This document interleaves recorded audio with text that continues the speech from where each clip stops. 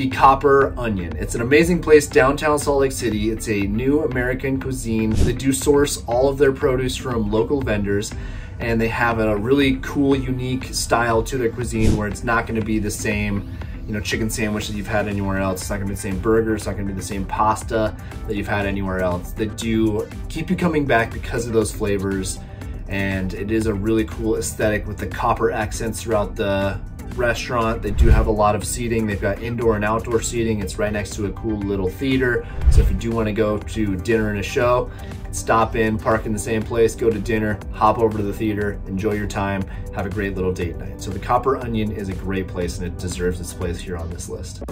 Don't forget, for more in-depth info on this and other topics, visit my YouTube channel for the full story.